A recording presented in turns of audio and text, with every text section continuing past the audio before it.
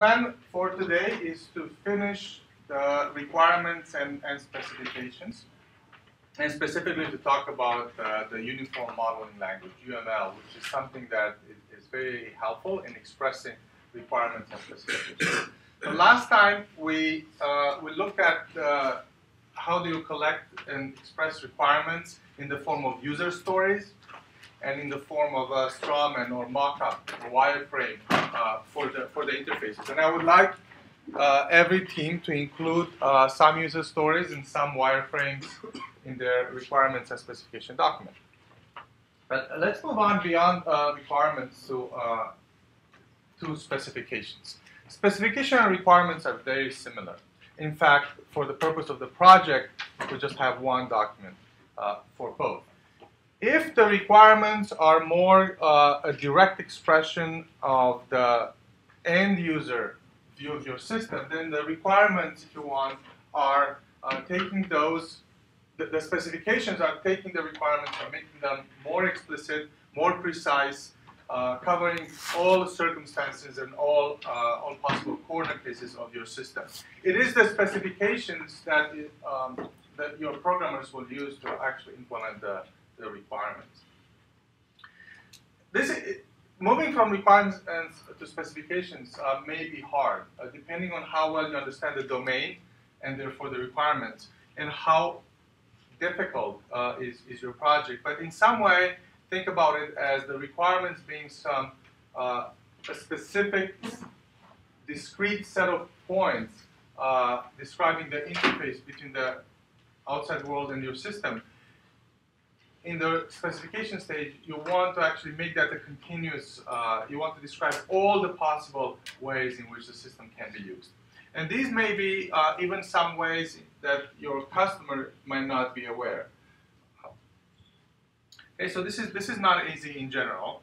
And people have tried, and they do actually practice informal specification. Essentially, you write an English or whatever natural language document in which you're trying to describe precisely and unambiguously what your system does.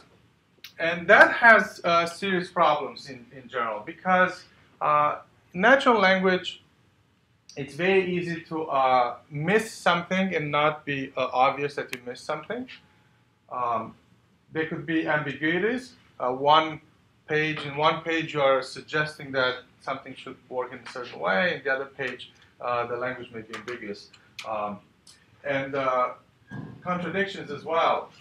Even though you're not going to say do A and do not A, or do not do A, explicitly, this could be implicit in your language.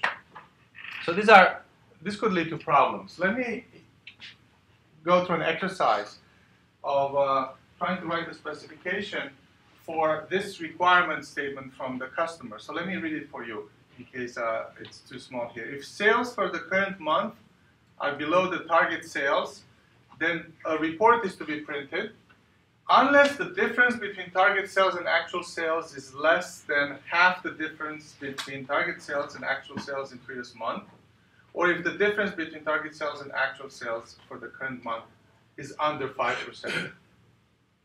So when we look at this statement, it's clear that this tries to describe the conditions under which something needs to happen. The report has to be printed. And the spirit of this statement is that you need a report except if the report would be too similar to last month's report. This is the essence. But of course, taking that as a specification is not enough for your programmers to actually implement it. So there's an attempt here to be more precise. What does it mean to be too similar?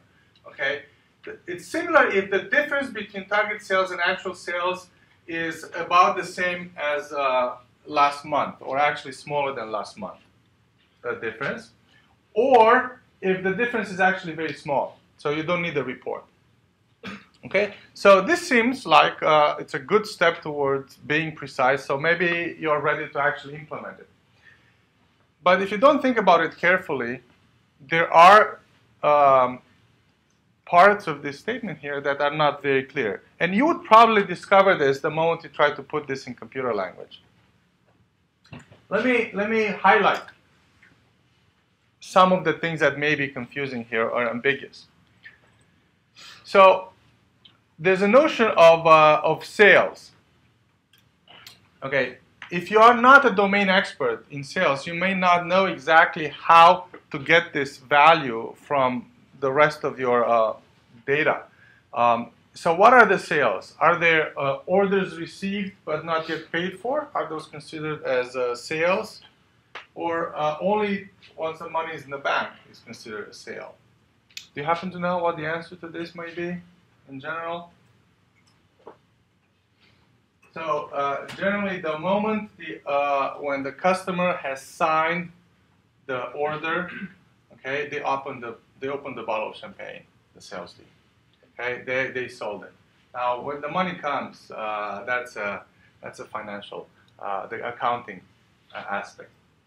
Okay, so moving beyond that. So let's say now you understand every notion here, what it means. But putting them together the way this statement tries to, it's still tricky. So current month target sales. Okay, this suggests that somewhere in your system you have a record or a way to compute what the target sales are for the month, and probably this implies that there are some monthly sales targets. Okay, again, you have to look at the rest of your specification, see how do I get the monthly targets. Most companies actually work on quarterly targets. So if that's the case, but you want the report to be printed monthly because you want to know if you're falling behind, then maybe the month is a third of a quarter, whatever. You have to call the customer, say, what do you mean here? Okay, but now we get into even trickier stuff. If you look at the structure of this long sentence, it says the report has to be printed unless A or if B. Okay, so there's two ways to interpret this. It's unless A or B, or if not A or if B. Okay, so let me, you see, in English, in natural language, it's hard to actually be precise, but the computer wants to be very precise. Computer wants to write, are you talking about if not A or B, unless A or B, or if not A or B? So in some way, how do you parenthesize here? Unless A or B, or unless A or B? What do you think the customer meant here?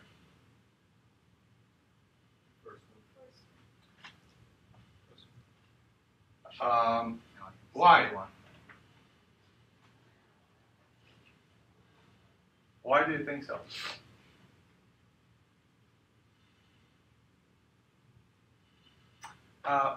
It seems reasonable if you start to understand the domain and how they think and why they need this software and why they need this report.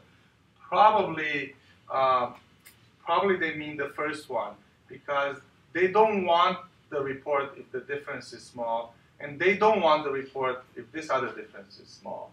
So it's really this that you should be implementing.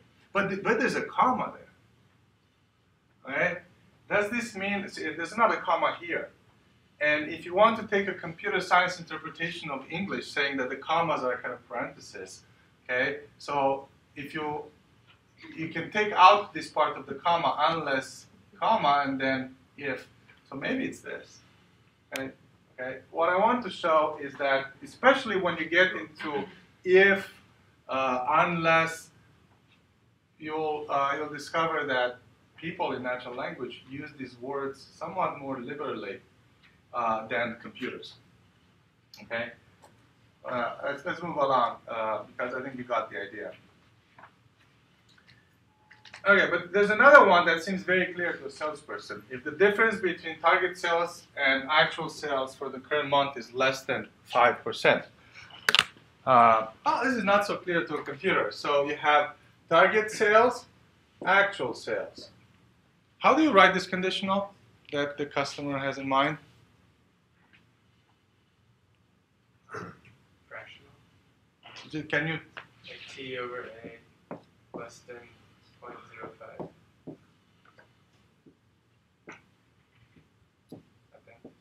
Like this? Okay. But that won't give you a percent.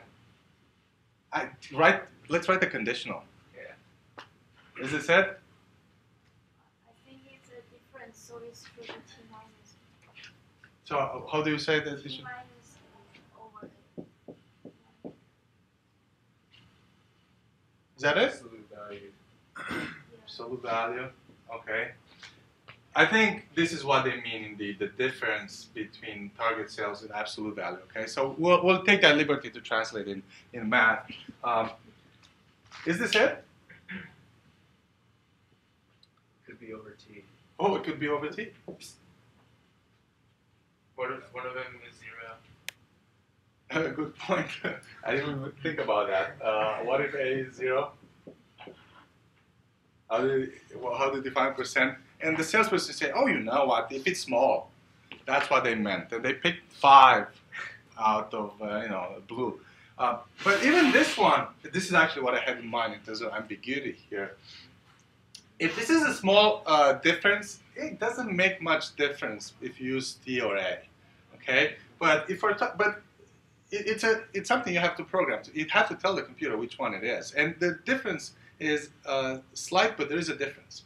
And if this percentage is larger, then the difference is actually quite significant, depending how you do it. And honestly, which one do you think they would want?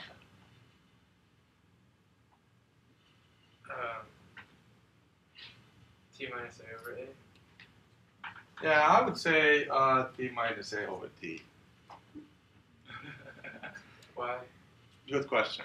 Why? It's because, but you see, we're getting down into interpretation. Because this is the target. This is your goal. And you want to see if you are within 5% of the goal. Oh, yeah, no, I agree. That makes sense. And this kind of makes sense even if it's 50%. Say, are you 50% above or below the goal, not the actual? And then that kind of answers the question, what if T is 0? Oh, T is never 0 in the company. Okay, moving along. Got it? Be careful with this. You see a complicated statement like this and say, there's a lot of detail here. I can go program it. And it's only when you start writing the code that you realize that, no, it's not enough. Okay, so everybody will say, well, informal specifications have these problems and these problems. All the textbooks will say it, but still everybody does it. Why do you think we still write specifications in natural language? It's easy. It's easy to what? Just to write down other than this complicated logic. Yes. Okay. Indeed, it's actually easier to write it down, but it's a catch. Okay. It's easy to communicate to the average person. Yeah. Right. Exactly. I like the way you put it. And I have a different way of saying it. It's common. This is the common language that you can communicate to your customers and your developers. Because customers can read formal specs. Many programmers can't read this. I mean, or have trouble thinking about this. Or managers. So it's kind of, we're using the weakest language that everybody understands. But we have to just realize what we're missing. There are situations when we use true formal specs. When you write software that's safety critical, you have to actually start writing math. Or if not math, language that has very precise meaning, almost like a programming language. So in fact, most of the software that fly airplanes or control medical devices, before you write the actual software in a programming language, you use something that's called a modeling language, which has very precise meaning. It still uses words, perhaps more words than than actual programming language, but has very precise meaning, and some of them actually can be simulated. So there's modeling language that you can simulate, and then perhaps it doesn't run fast enough, then you program it into or you generate code automatically. Okay, but that's very hard to understand, very costly, and it's probably overkill for most projects. Again, so in the situations where you probably want to use something like waterfall, essentially spend more time in each stages, you'd probably want to go to a more precise notion of specs. Because your project won't change very much. You won't have many iterations, but you want to get it right, even in the first iteration. So people seeing the problems with informal specs, the difficulties with the formal specs, found something that's in between, something that's sometimes called semi-formal specs. More precision than a natural language in various places, but not quite as hard to read as mathematical notation. So typically, this is a visual notation for semi-formal specs. So typically, it's some sort of boxes and arrows notation. And you have already seen some. You have seen finite automata, state machines. Those can be used to describe systems. You have used flowcharts, I assume, when you started to learn how to program. Those are all semi-formal specs that you write on your way towards writing the actual code. So what I want to show in the rest of today's lecture is one such language for semi-formal specs that's used quite a bit in industry, and it's called UML, stands for Unified Modeling Language. Well, let's talk for one moment what is modeling as opposed to programming. Modeling is describing the system at a somewhat higher level of abstraction. So essentially, you are describing a model of the system. It's not the actual low-level instructions, but it's a diagram of the system, perhaps, or it's a flowchart or pseudocode. All of those are models of your system. More precise than the natural language, less precise than actually computer code. And so modeling is actually used quite a bit for specification, even for design. And as I said before, if this is a safety critical system, then you probably spend a lot of time doing modeling of the system and simulation and so on. So I mentioned state machines as kinds of models. Entity relationship diagrams are models that you may have encountered in your database courses. That's how you describe schemas of databases, flowcharts. And, what I'm going to show here is the UML language, but a bit of history first. In the 80s, as the object-oriented languages were coming along, people started to borrow the concepts from object-oriented programming into modeling language. So they started to create so-called object-oriented modeling languages. And by early 90s, there were tens of these modeling languages because everybody was creating their own. And at some point, 3 of the leading object-oriented modeling languages were merged. So essentially, the people, the proposers of these 3 languages, Grady Book, Jim Rombach, and Ivan Jacobson, each one had their own language, but they each realized that you can't have this much fragmentation.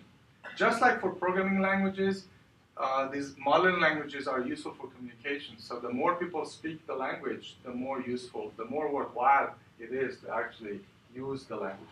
And this is especially even more true for modeling languages than programming languages. Because for programming languages, you can actually write a compiler to translate the language to the various machines, and then many people can run it. If you write the model in a language that nobody understands, and the audience for the model is humans, then you haven't gotten anywhere. So they got together, they formed a committee, and they started to say, okay, what is common in all of these languages? What's the most useful thing? And in some things, they agreed immediately. They all agreed that we have to have this concept. They just had to decide on a common notation.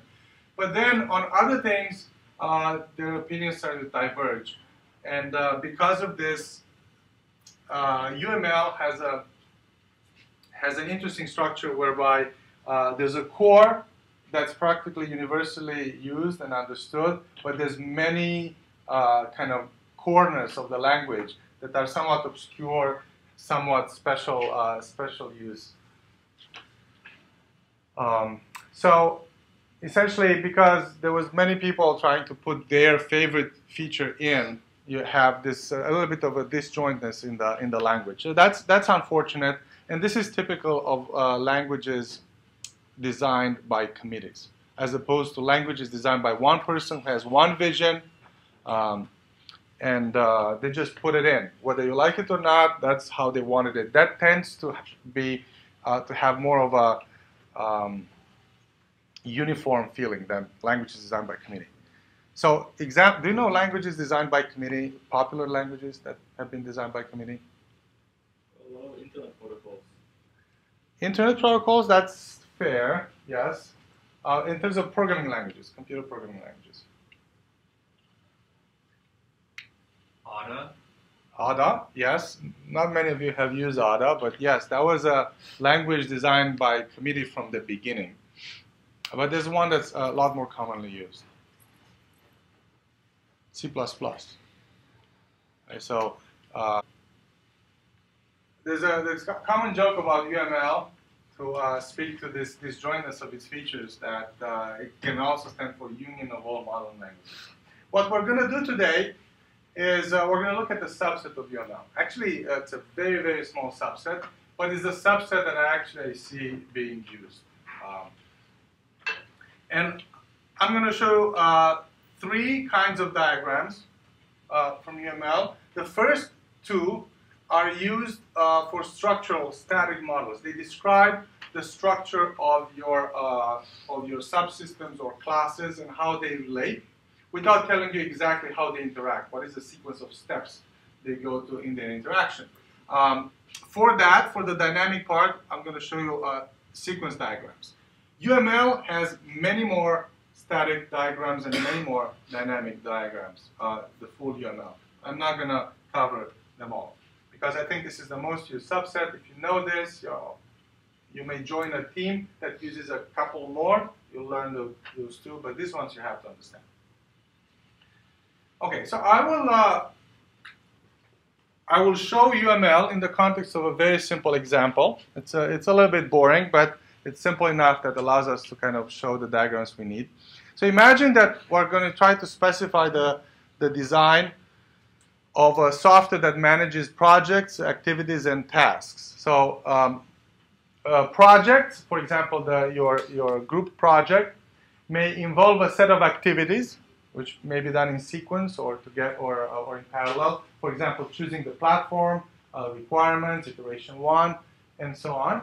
And then each activity involves several tasks.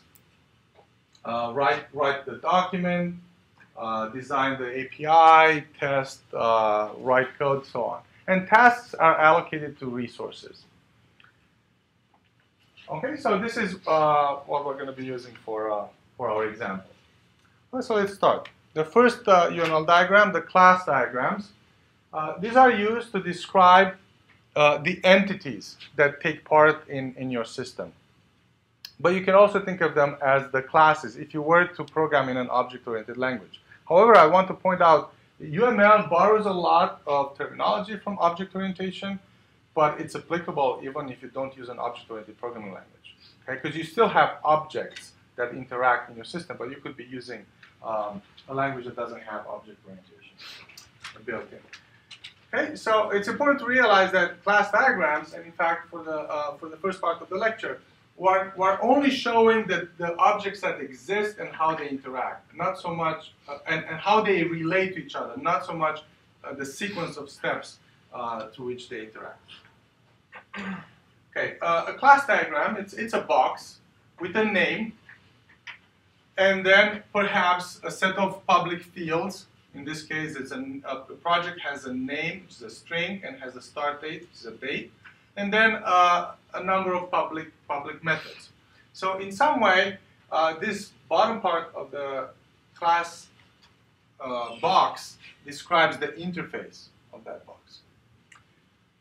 Early on in your project, when you're doing a specification, perhaps you don't know exactly what fields you need or what methods you need. So you may even leave this empty. And there's still, you just have a box with the name. That's perfectly fine for the initial stages of your project. And the more detail you put in, the more it becomes a design. To the point where you get to your design stage, which is the second big document you're going to be writing, where you want to actually list the APIs for these classes. Okay, so boxes, and then we have arrows. And that's pretty much it for the static diagrams. We have several kinds of connectors between these boxes. The first one I want to describe, it's the aggregation link or connector.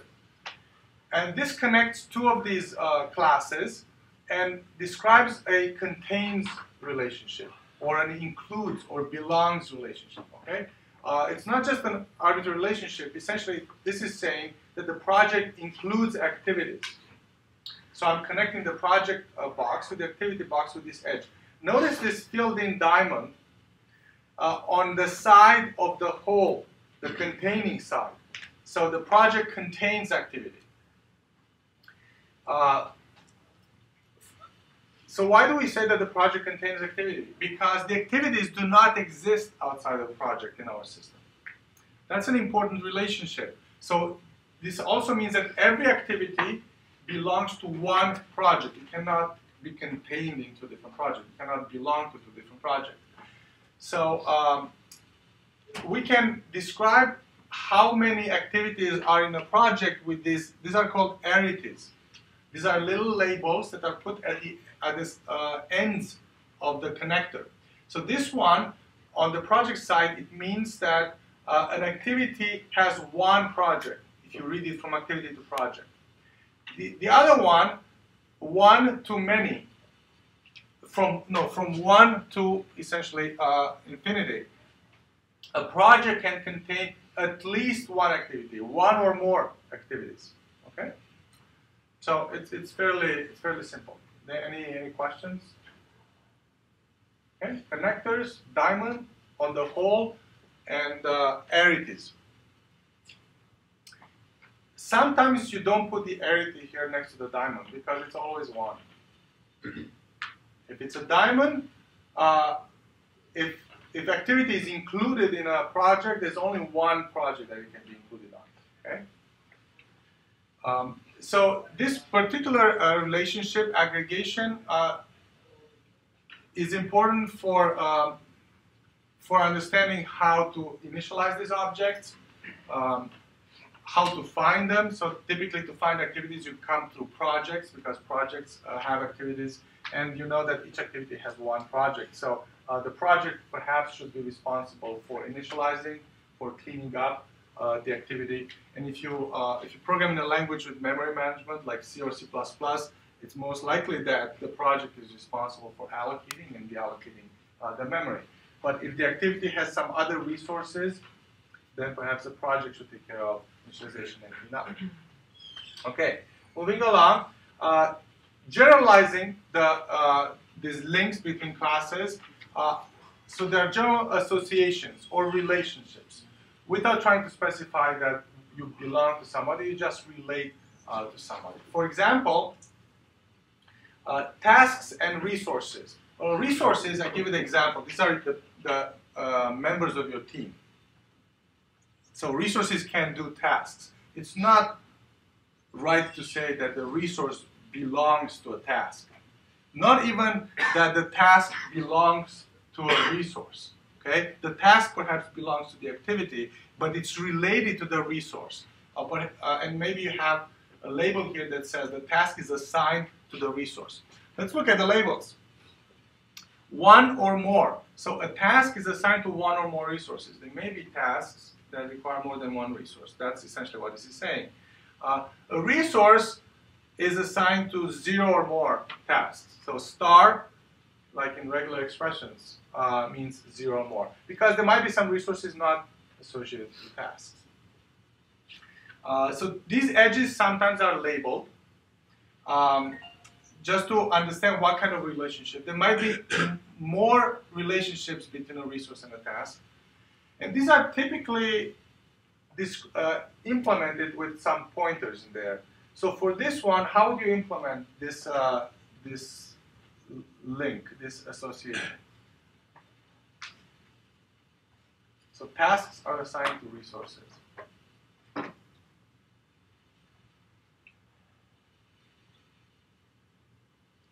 have a sense you don't understand the question.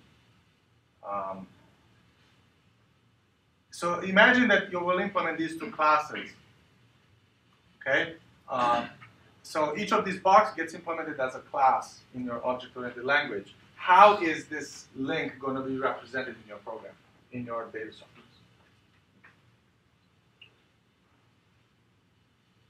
Each task, like class, has a resource representation, or like I guess a pointer to some structure of resources. Right. So a task will probably have some array or list of resources. It can't just be one, because you see it can be one or many. And it looks like there's an invariant that that list is going to be non-empty. Okay? You may also have, in the resource, you may have a list of the tasks it's assigned to. Okay? Or, if you were in a database, if you learn about database schemas and normalizing schemas, there might be a separate data structure that's called task assignment, which lists task resource, all of the mapping between tasks and resources. That's how you represent this in a database. Okay? Let's practice a little bit this notation. How would you draw the class diagram for a singly linked list? Okay, I'll start, because I'll start with the easy part. There's a box. And this is the list entry.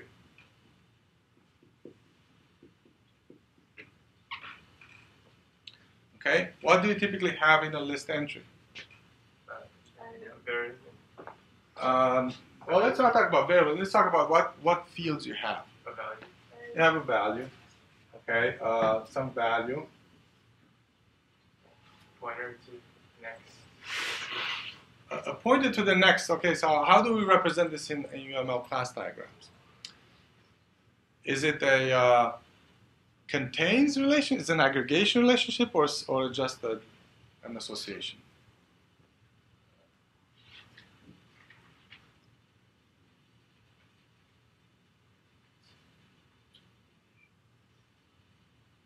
If you don't know, you start with an association, because that's the more general one. You're not committing to a relationship. So what is the list entry associated with? Another list entry. It's another list entry. Okay, so it's perfectly fine to have such loops if you want. Furthermore, if you want to be more precise, you're going to say for every, so I'm going to put, let's say, an arrow, just to make it a little bit less ambiguous.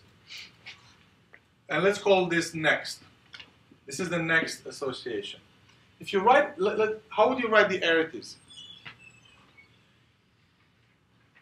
on the next?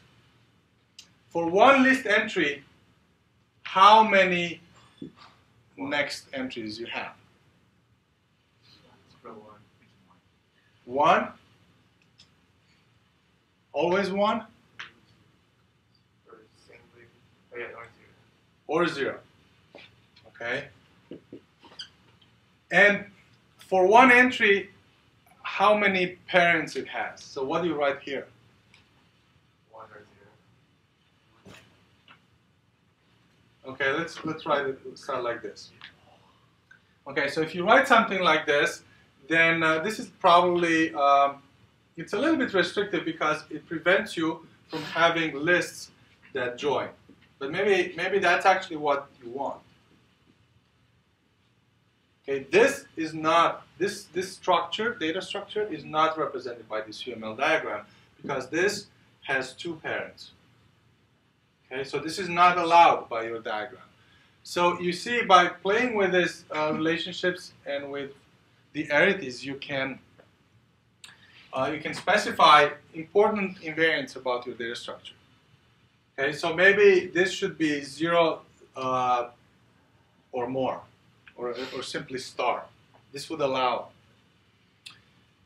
If you write 1 always there for next as some of you suggested, then that describes a very special kind of list.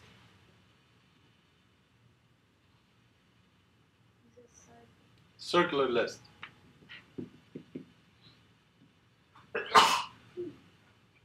It's the only kind of list that you are guaranteed the next pointer is not null. The list never ends. Okay? What about binary trees?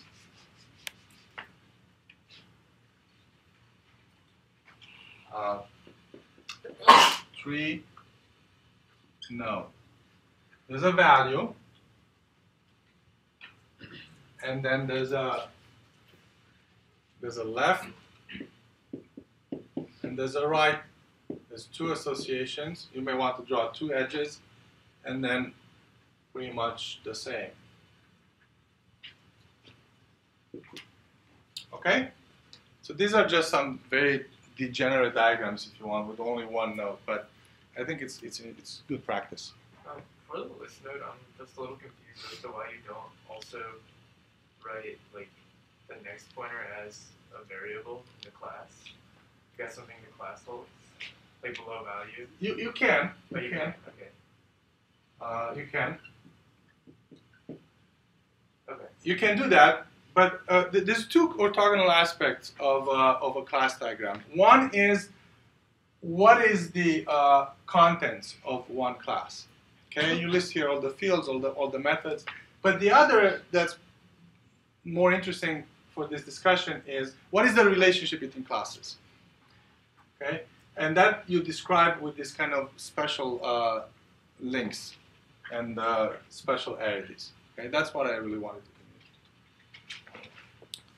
communicate. Let's stop here. Let's take a break. Okay, and we'll continue. We'll continue in a bit. I have a puzzle for you again. One about Joe and Einstein.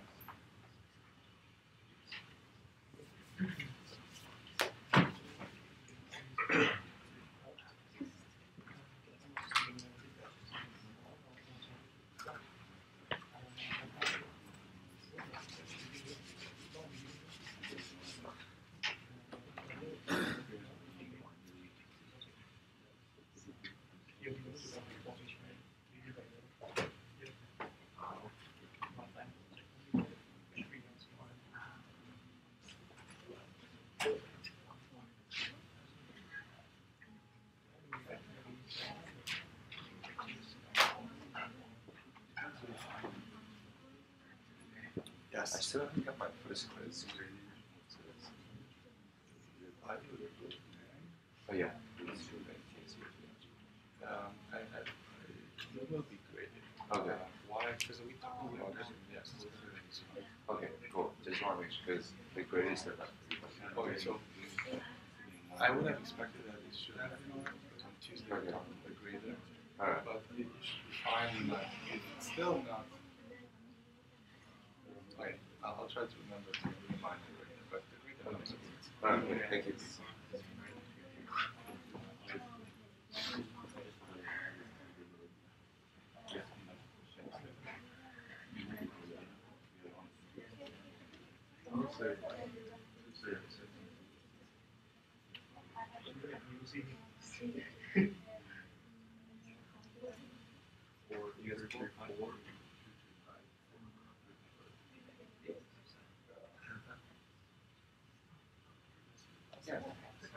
Test shell script. I just had before last night busy writing the Django part. But does it work for Windows? I'm gonna try to work on it today. Because I was trying to I write don't know. Trying to do that Oh, these things on Windows. I'm a free a little bit after class. Perhaps too painful. I have an interview. So if I Okay. Windows, there's something weird with my machine. Every time I install the VM, it goes wrong. For like installing a Linux VM. So I'm not really sure what to do to run this script. Well, do you have access to the users? Install footage? Yeah. Log in on our script. And this thing, Run the testing script. okay. Yes, sir. Okay. it's just kind of annoying. Then I have to, Yeah, so okay, generally I hold Windows. I used to be a Windows developer, yeah, so I did everything in Windows. It's just extra. yeah. Unnecessarily. It's not development. Yeah, I mean, I just can't afford that. But you can VMs. I don't know what is. I have like some weird thing here. I've tried installing VM twice, and both times Or it's just like VMware or what? I don't know. I tried two. I did it a while ago. I tried like VirtualBox, and then some other tool that my friend told me, and both times it just like it like made me blue screen both times, so I don't even want to try it. Yeah, I don't try VMware works. That's what I use. Okay. Do you think I could also put like this putty in to a Unix terminal and test it that way, or is that bad? Just Okay, one I can do that. One thing we should is that, So just move like my whole Django. one time. No, you only need to move, you only need to run the over. No, not really. Only the testing script. Yeah. Django you deploy in the I mean, if I haven't deployed to Heroku, I just want to test it locally. I've tried to deploy to Heroku first and then test it. You know what they use it, because then trying to install, yeah. It's like a headache. Yeah, that's not really Okay. Yeah, I just want to ask, like, during our refactoring of our China game, right, in the front end, we need the view has the pointer to the model and the model has pointer to the view, but in the back end, there's nothing. because in the front end, the model receives asynchronous notifications from the backend, Ajax, and it needs to tell the view to update. In backend, there's no such thing. In the backend, the model is all synchronous. So you call the model, and it gives you the data. The model does not need to notify you when that's how it changes. Because the only way things change is out from the view. View tells the model. So it's like one direction to the front. It's not, no, it's asynchronous, that's the word. The view calls the model does all of its work, and comes back with the result. And that's it, the model then doesn't do it all. In JavaScript, you tell the model to do something, you actually returns, and then the work finishes later. And the model has to have a wait. Okay, so let's see, questions, issues about the project, or maybe the ones who are here don't have issues with the project. Thanks for the quick clarification. So since the UI integration is optional, if we can make like the REST API calls, or we can make the URL request to our code to put on Heroku or like return to JSON with the correct information, that's all we need. Yes. Did you understand? Do you have to repeat that? So we made the UI integration optional. That was task 4. The only way we're going to test your system is to send a request to Heroku and check the responses, the JSON responses. Okay? Do we get extra credit if we did do UI integration? I can shake your hand. I don't want to change the grading structure so late. Dropping requirements feels like it's okay, more okay, than adding ways to make points so late. Okay. All right. So, but you've done it and you learned something. Okay, so I'm following the traffic on Piazza. There's a lot of issues that people are having, and well, welcome to programming in a bigger scale. This is how life is, especially when you use things like Heroku and Rails that try to do a lot of magic behind the under the hood. And if that magic goes a little bit off, it's kind of frustrating. And personally, I mean, I absolutely dislike Rails for this reason. Because it tries to do too much. I think it's fine as a toy, but the moment you start to do serious things, I feel like it gets more in the way. Heroku, a little bit the same. But for Heroku, at least, there's no other option to get free servers out there. So you pay the price for that. The other thing that kind of worries me is how late you guys started. And let me say it again. This is a lesson that I should have learned in all my years of teaching. When I designed the project, I gave you 2 weeks because it was a lot of work, not because it meant you can wait for a week before you start. Okay? So don't make this mistake of saying that everything can be done in the last 2 days, no matter how long the deadline is. Well, I just wanted to make like one comment. I started last week, but I got like literally nowhere until discussion last Tuesday, when like all of a sudden things made more sense. So I think like having that discussion earlier is would have helped. Okay, so discussion earlier would have helped. Because I started like last week very early, and I just with what? With the Django, like everything. Okay, so with the Django, we did it in class. Yeah. So the backend that so if you read my notes for Django, you should have been able to actually start the Django project. We did it for the game, treasure game controller, okay? And it's 10 lines plus a lot of Django commands to kind of set things up. And I gave you the code for that. I walked briefly through the code. The other thing I need to say is that I was teaching this class a few years ago with no discussions. Because I truly believe you need to get away from the notion of discussions. In a semester or two, there will be no more discussion sections for you. Okay? And you'll be asked to go pick up Rails in a week, install this, go get started. So you have to get used to searching, to reading the information, to reading the instructions. Many people have trouble on Piazza, they are not reading the instructions. Okay? Other questions? Did you get a chance to think about this one?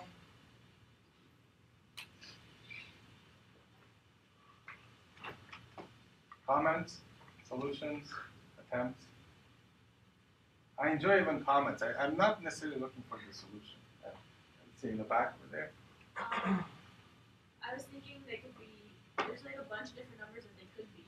So I don't know how the only thing that the red hair comment helps me with is that there is an oldest son.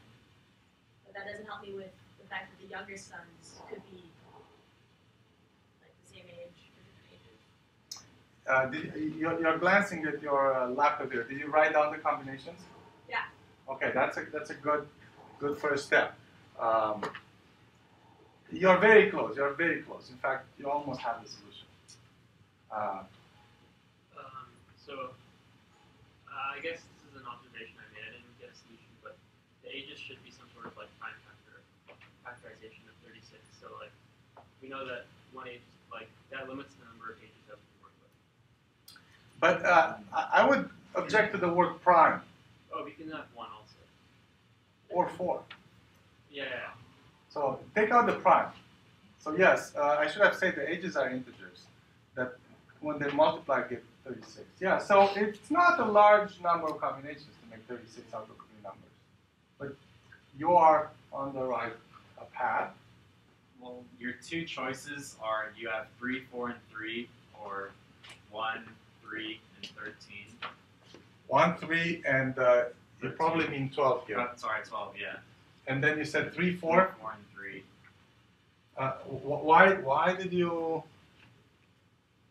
Why only these 2 choices? Because there's 3 sons. Those are the only 3 numbers that multiply up to 12. Or to 1, 1, 36. Oh, well. 1, 4, 9. Well, okay, there's more. Okay. There's more. All right, okay. But, okay, never mind. I guess I was, yeah.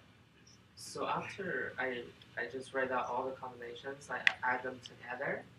I think they're like all of them have different number for the apples. Why they don't have Okay, good. Good. So what he did, he actually listed systematically all combinations. Actually, I take out the word systematically. He listed what he thinks are all the combinations. And then he added them all up, which Einstein would be doing. And Einstein knows the number of apples on the table. You don't, but Einstein knows. So Einstein would be able to pick up with a combination that whose sum matches the number of apples on the table. And his observation is that all of them have different numbers, so clearly Einstein should have figured it out here. Why did Einstein need more information? He might not be able to tell which one was which age, and so that gave him information to assign ages. Yes, yeah, there's a lot of truth to what you say, but maybe I'm not. Other observations? Try it out, okay? I think it's cute how there seems to be not enough information here, and then you can figure out everything. I like these kinds of problems. But let's move on to our boxes and arrows, huh? You're not going to tell us the answer? No, but what I can do is I can post it on Piazza so you can have the data. No, you can figure out the answer. What will be the value if I tell you 343? And no, I think these are more interesting when you suffer a little bit. Just like Heroku. Heroku is a big satisfaction once you figure out yourself. Okay.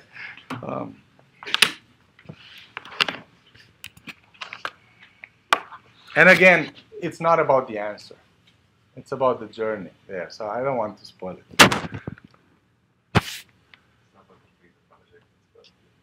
It's what?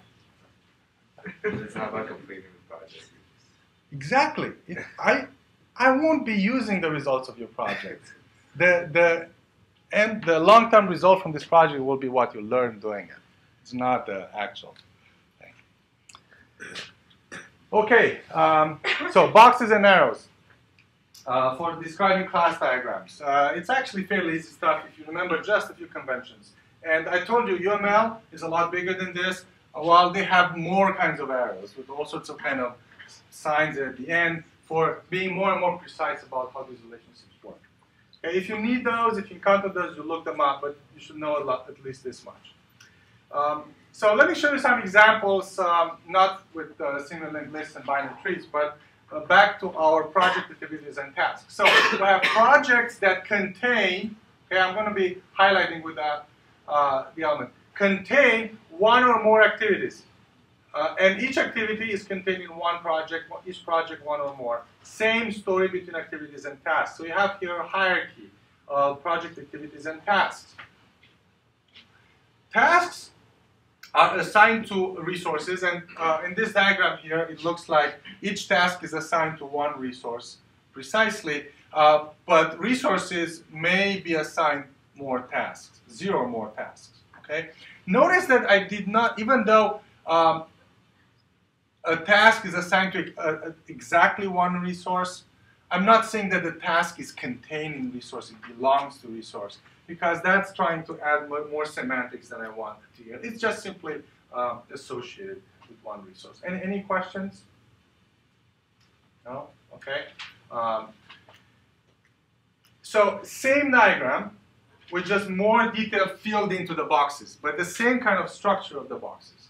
What I wanted to show here is that when you move from specification to design, or when you refine a design from high level to class level design, typically you do this, you fill in the APIs, okay? So the project has a name and a start date, the activity, an ID, a start date, hours, and what you need to deliver, okay? And one thing I want to point out is that the moment you start to design the actual classes as opposed to just the relationship between them, you may realize that there's a lot of similarity between these classes. And the way I wrote the activity and task was on purpose to kind of make them look very similar, but not identical. Okay? What kind of mechanisms do you know in designing and writing programs and object-oriented programs where you can somehow share the commonality between classes? Inheritance. Okay, so that's where I'm going. Because that's another kind of arrow that I'm going to have between these boxes. And the inheritance is this arrow with an empty triangle. So as opposed to the filled-in diamond, empty triangle. And what I did, I took the activity and the class, I hoisted out the common part into something that I'm going to call a work effort, and I make that the superclass of the activity and the task. And then I keep in the activity just what is distinct about the activity compared to the work effort, task compared to the work effort. Okay? So I assume you've done plenty of this in your other programming. But the point here is UML can describe inheritance relationship. And UML can also describe interfaces and implement the relation between a class and an interface. The other thing I want to point out, there are many arrows in full UML, but they all kind of follow one pattern. Typically, the end of the arrow that has the symbol, the diamond or the triangle, it's the bigger class, the containing class, or the superclass. Okay, so that's a common mental mnemonic that you can use. Okay, moving along. So that's pretty much it, of what I wanted to show about class diagrams. And again, there are variations, and then there's some fine points, additional kind of errors that I don't think it's that important to cover. What I want to show is something that I found to be extremely useful. So I've been using UML for many years, and it's always a pain because I have to pull up this graphic tool to draw boxes, save images, and the images are kind of hard to put in version control because there's all bits there. So I've discovered recently this tool called PlantUML, which I want you all to use. And it's a free tool. It's actually very small. It doesn't support all of UML, but definitely plenty of UML. More than I'm teaching you, more than I actually found use for myself. It's doable. The good thing about it is that you write the UML diagrams in source code. You describe the diagram in text. And that's the text that I save. I put in version control, and then I have tools that automatically create the image and put it on the web somewhere. So if I edit my program to change the textual description diagram, automatically an image gets created. Okay? And the source of PlantUML, it's a mini language. It's a very small language. It's easy to read. Actually, there's value even in reading the English version of it. So let me show some of the diagrams that we've seen. These are actually generated with PlantUML. This is the source for this diagram. Okay, there's a start UML and end UML markers, which actually you don't need these markers if, you don't always need these markers. This is the essence of the diagram. So there's a project connected to an activity. This is the way you describe the arrow. Star means the filled-in diamond. So horizontal, arrow, star, and these are the labels that you put on the arrow. Okay, these are optional. Then activity to task, this edge. Then the task to resource, this edge. And then colon, this is a label for the edge. Assigned to, and this arrow results in this arrow. Okay, so it's pretty cool. I mean, this is all. And notice that PlantUML will go and collect all of the entities that are involved in these relationships. And it figures out that even though there are only 3 edges, there's 4 actors involved, so it draws the boxes. The other thing it does, it will lay it out nicely for you.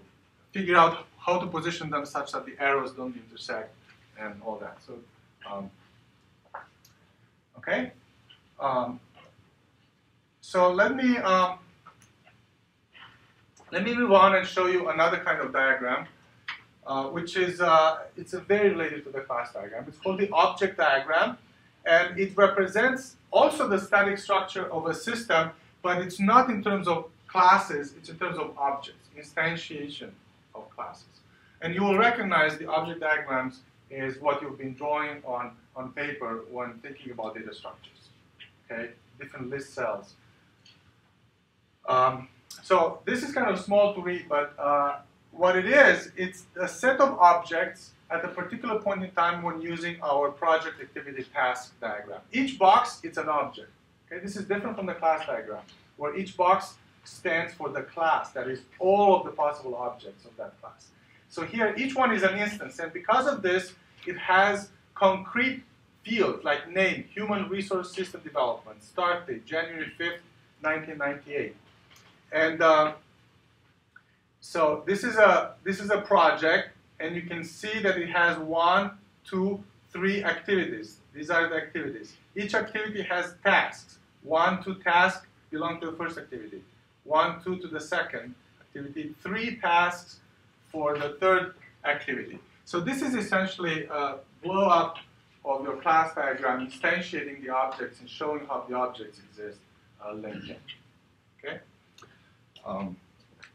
So an object diagram for a linked list would be exactly what you've been doing, something like this. This is a list with 3 elements. Okay, this is an object diagram. A class diagram has 1 box per class, and then the edges like that.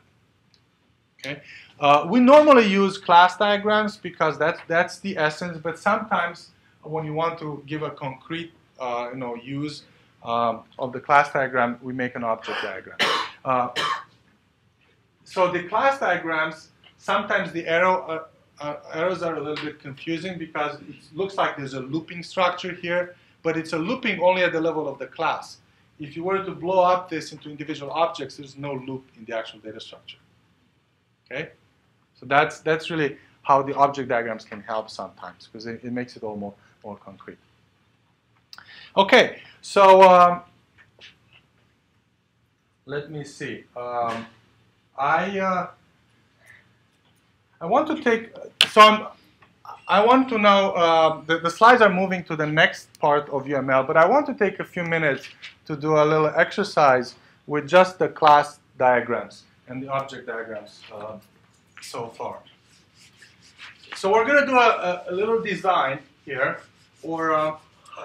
and it's a design of a set of classes that are used for doing input-output. And it's similar to the way Java input-output works. So I'm going to describe it first in English, what functionality I want to achieve, and then we're going to try to write the class structure for it. So let's say that we have a writer, and this is going to be a class that has a write method, maybe taking a string. And there's going to be many kinds of writers in our system: write to the console, write to a file, write to the network, and we can call this write function to just send strings to the writer. Okay? But I want to have multiple kinds of features for these writers. For example, I want to have a buffered writer, which is like a writer. It has a write string, a write method, but when I write to the buffer writer, it doesn't, it buffers the strings until it accumulates a certain amount, and then it sends it to the file or sends it to the network or whatever. So this can improve performance. I also want to have a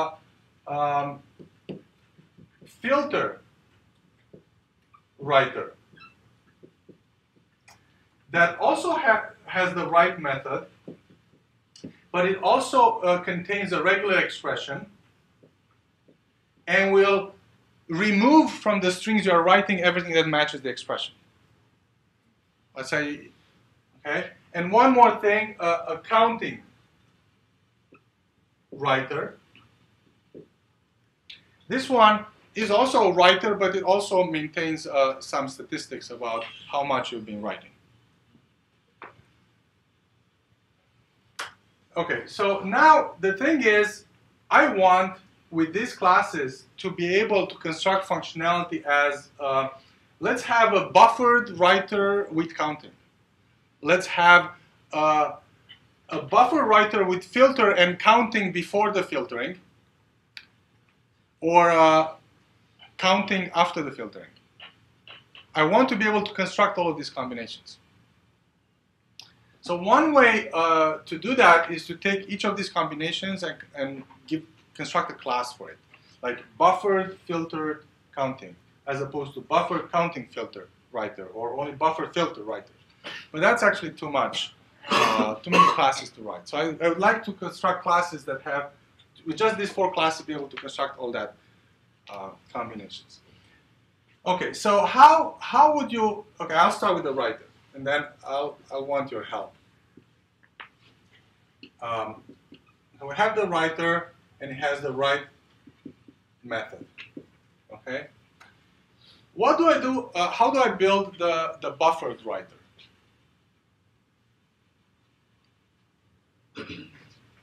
Well, I mean, it's going to be a yeah, you box and then use the writer as a resource.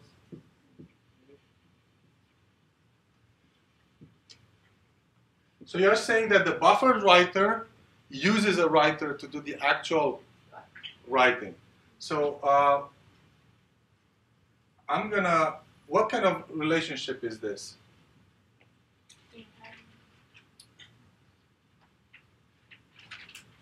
What kind of relationship is it? So, but before we go to inheritance, we're saying that a buffer writer has a writer.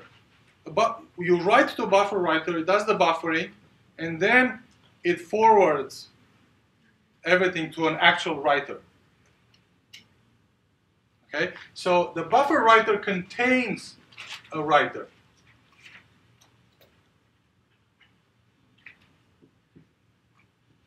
So each buffer writer contains one writer, and a writer, I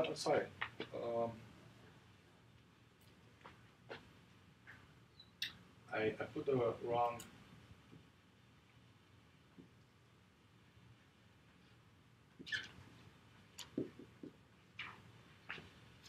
I'm getting confused now.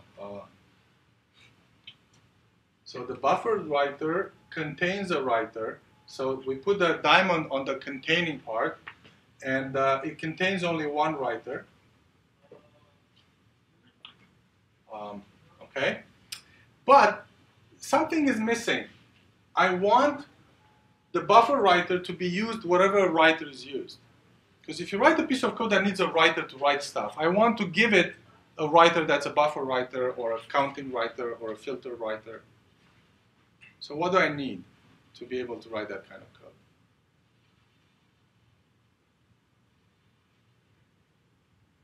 I want the buffer writer to, so buffer writer contains a writer. A buffer writer is a writer as well. Because if I write code that needs a writer, I could give it a buffer writer, and the code should not care that I'm buffering. So how do I express this? Is a relationship. What is a? Okay, this is contains. How do we write an is a relationship? It's a superclass. Superclass. Okay, so we have to write a class buffer writer that is a subclass of writer, which means you can use a buffer writer wherever a writer can be used. But the implementation of a buffer writer, it only does the buffering part. The actual writing, it contains a writer to do the, okay? And then, what about the filtered writer? Well, the same thing.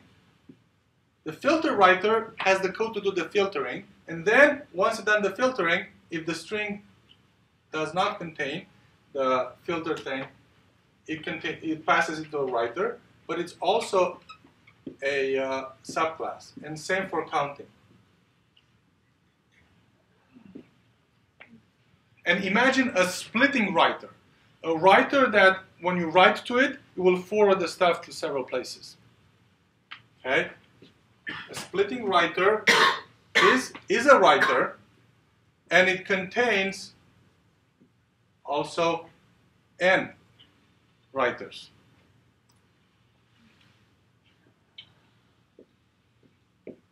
Okay, so this is how the Java I/O is designed, and it has the nice feature that because all of these things are writers, you can construct a buffer writer that contains a filter writer that contains a counting writer, and it all behaves like a writer. You can use it with a writer, whatever a writer is used. Any questions?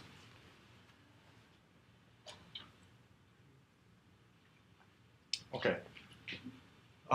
Let's move on. Let's move on and talk about sequence diagrams. So sequence diagrams are about the dynamics of the system.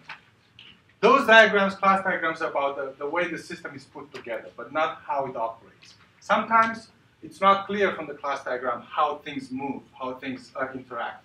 So there's a bunch of diagrams and notations for describing the dynamics of a system. And you have seen, I assume, flowcharts before. You have seen finite state machines.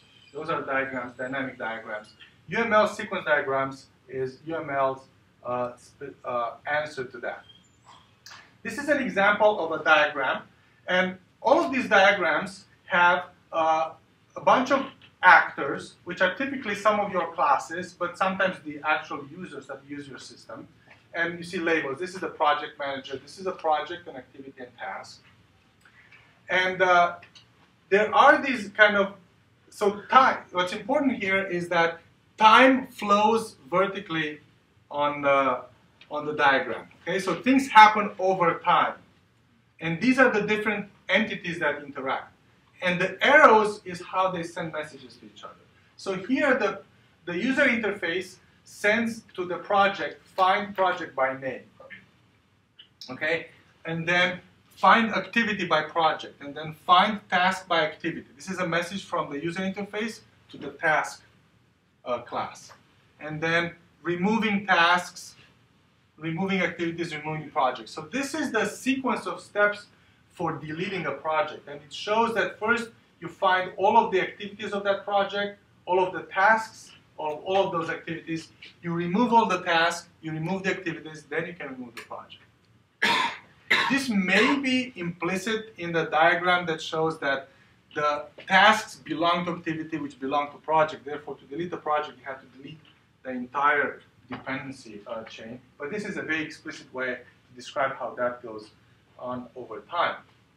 Okay, so we have the actors, we have these method invocations, and we have these lifespans. So notice this kind of vertical box. This tells you that one invocation of remove project, this is how long it takes, and this is what it does. So all of these, this is a lifetime of one invocation.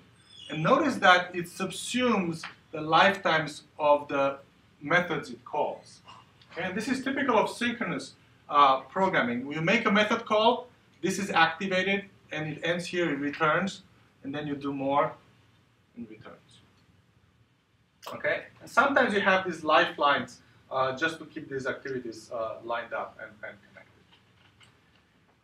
So let me show you a PlantUML version of this diagram. So this is the same concept from the previous diagram.